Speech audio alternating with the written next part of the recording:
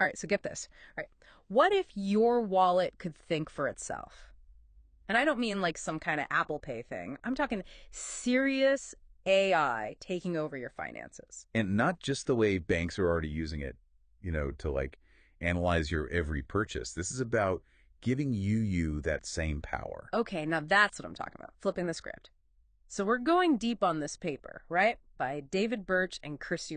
Yeah, they're the ones making the case for this whole. Saying AI could totally revolutionize how we deal with money. Not just the banks, but us regular folks too. It's a huge shift. They even call it a paradigm shift. Like, remember when everyone thought the world was flat, that kind of big? Because for centuries, it's been the banks holding all the cards, right? Totally. They got our data. They tell us what's good for us. Exactly. But what if that was all about to change? Hold on. So you're saying instead of being at their mercy, we'd be on a level playing field? That's the idea. With AI getting so advanced, especially with, Google and Apple getting in on it. Oh, right.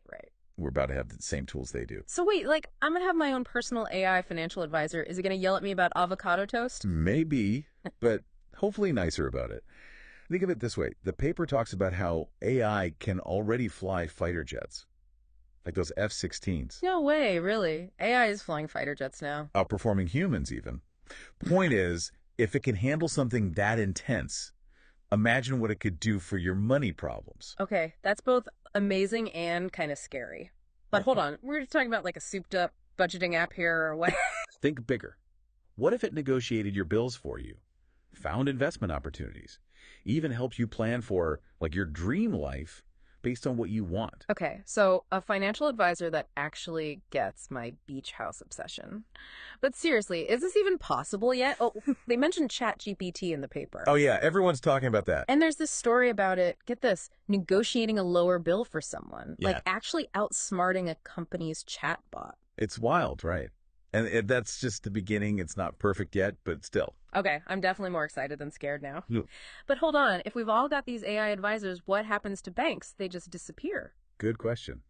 The paper suggests maybe they got to rethink their whole deal. Instead of just selling us stuff, what if they helped us actually achieve our goals? So instead of worrying about overdraft fees, they'd be like, hey, want to retire early? Let's make a plan. That'd be nice. But how does that even work if our bots are calling the shots? All right, so we're back, and I gotta say, this future where my bank actually cares about my money goals, almost too good to be true. But of course, I've got questions. Hit me. Okay, so let's say I'm ready to hand over my financial life to some super smart AI. How do I know it's actually doing what's best for me? We've all seen those sci-fi movies. Right, where the robots go rogue? Exactly. Okay, maybe not my Roomba, but still, trust is a big deal when it comes to money. How do we make sure these bots don't just become another way for companies to mess with us? That's the thing, right? It's not about them. It's about us being in control. The paper talks about this. Okay, so do we all need to become coders and build our own bots? Because, no offense, but... You don't need to learn Python. Good, because math is not my strong suit. It's about transparency. We need to be able to look under the hood, understand how the AI is making decisions. So no more black boxes where money goes in, advice comes out, no explanation. Right. Imagine being able to ask your bot, hey, why'd you pick this investment? And it actually tells you, in plain English, and if you don't like it, change the settings, set new goals, even switch bots entirely. So it's like having a conversation with it, kind of like you would with a human financial advisor, but less biased. And just like with a human advisor, you'd check their references. In this case, look for certifications, regulations, independent audits, all that good stuff. So it's not about banks going extinct. It's about them evolving. Becoming more transparent, focusing on trust. That's what this whole financial well-being thing is about, by the way. It's not just a buzzword. Right. We kind of glossed over that. What does it even mean in this context? Because right now, isn't it just about how much money you have? That's part of it, sure. But it's also about feeling in control, having the freedom to pursue what you want, peace of mind. Okay. I like the sound of that. But how do our AI buddies help us get there? Remember those F-16s. That's the power of AI. Your bot isn't just tracking your spending, it's analyzing everything. Income, expenses, goals, and it's coming up with a plan just for you. So it's like having a personal CFO who's always working on my beach house fund. And because it knows your risk tolerance, your values, your dreams. Which right now include ignoring my student loan debt. It can tailor its advice accordingly. Prioritize paying off debt. Find ethical investments. It's all possible. Okay, I gotta admit, this is sounding pretty good, but, gotta play devil's advocate here. Okay. Any downsides to this whole AI future? What could go wrong? So we back. Yeah. Because my head's still spinning a bit from all this. AI financial advisors, banks actually being helpful. It's a lot. It is a pretty radical vision of the future, yeah. But that's what we're here for, right? To really think this stuff through. And I gotta say, I'm still a little, what could go wrong here? Always a good question to ask. Sure, let's say I hand over the keys to my financial life, right, to this AI. How do I know it's working for me, not against me? The old robot uprising fear.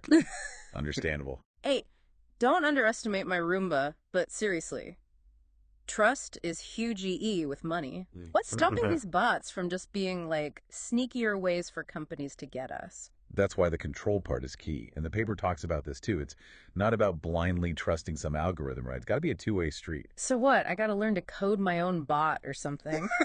Because I barely passed algebra. You're not alone there.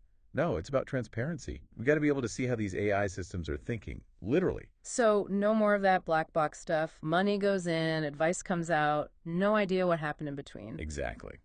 Imagine you ask your bot, why this investment, huh?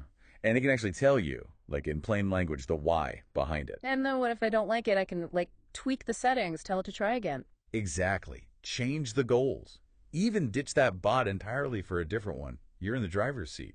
So it really eyes I don't know, having a financial advisor, but one that actually explains stuff and maybe has less of those hidden fees they don't tell you about. And just like you check a human advisor's credentials, right? Here, you're looking at certifications, regulations, have these AI systems been audited, all that.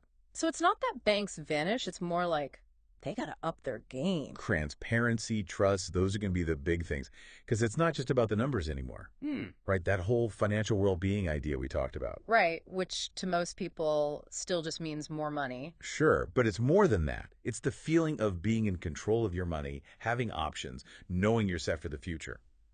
That's got to come to the banks too, not just the bots. Man, this is a lot to take in. So if folks are listening, what do they need to do to get ready for all this? Honestly, stay curious. The more you understand how AI works, the better off you'll be. Ask questions, demand that transparency. Don't just hand over your cash blindly. This is your financial future we're talking about. Couldn't have said it better myself. Yeah. Well, we've covered some serious ground today. AI taking over our finances, banks getting a makeover. Who knows what else is coming? Exciting times, that's for sure. No doubt. Big thanks to everyone for joining us on this deep dive. Keep those brains buzzing, and we'll catch you next time.